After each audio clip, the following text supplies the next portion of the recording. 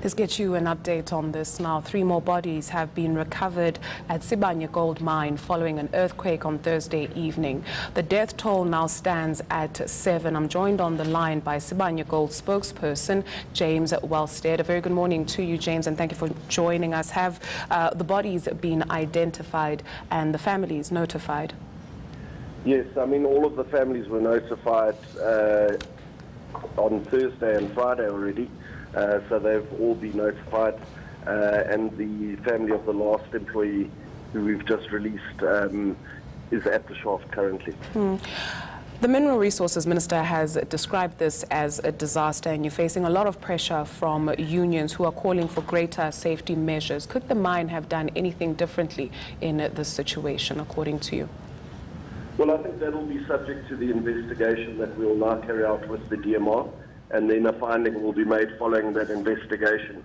But, you know, our safety support and other standards are designed to withstand seismic events of this nature.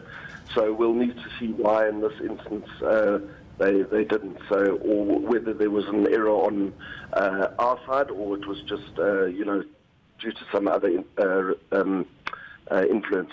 Are you able to share with us what the investigation will be looking at specifically? Well, I think I can't give you the specifics. I mean, it'll be a very thorough investigation of exactly what happened, what could have been done differently, where potential failings exist, etc. But it'll be quite a thorough investigation done jointly with DMR. One can't imagine what the families are going through. If you could perhaps maybe share details of how Sibanye will be supporting the families. Well, I think that will continue.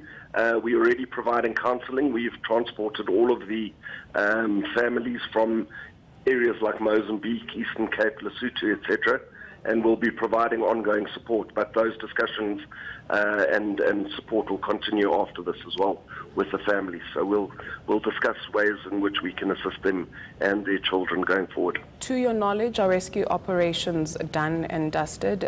Were these the last of the bodies that were trapped underground? Yeah, these were definitely the last bodies. So we'll be, as soon as we've got all of the employees to surface, I think we'll be progressing with the next stages.